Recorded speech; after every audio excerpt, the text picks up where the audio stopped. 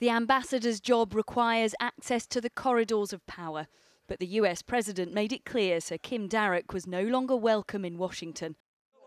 And in a TV debate, Boris Johnson, the man most likely to become Prime Minister, refused to confirm he would back him in his job. I will keep him until he's due to retire, and I think we'd like to know if you would. Well, I'm not going to be so presumptuous. Whatever the final straw, Sir Kim couldn't go on. In a letter to the head of the Foreign Office, he wrote, "Since the leak of official documents from this embassy, there has been a great deal of speculation surrounding my position and the duration of my remaining term as ambassador. I want to put an end to that speculation. The current situation is making it impossible for me to carry out my role as I would like."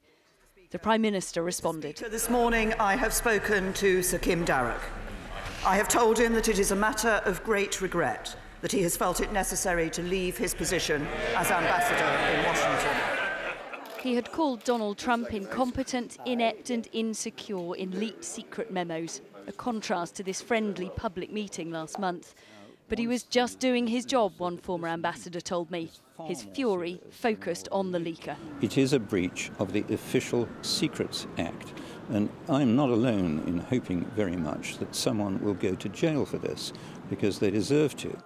A point echoed by Boris Johnson on the campaign trail today. I think he is a superb diplomat, and I worked with him for many years, and I think that whoever leaked his diptels really has done a grave disservice to our civil servants. Inevitably, this extraordinary episode is taking a political turn. In a direct aim at his rival, Jeremy Hunt tweeted, "Standing up for Britain means standing up for the finest diplomats in the world."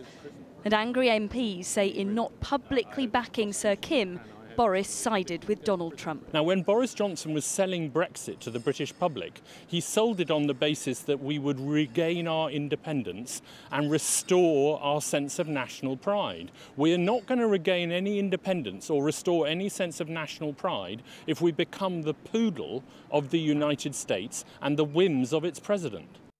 What is clear is that Sir Kim Darroch's resignation won't end this story.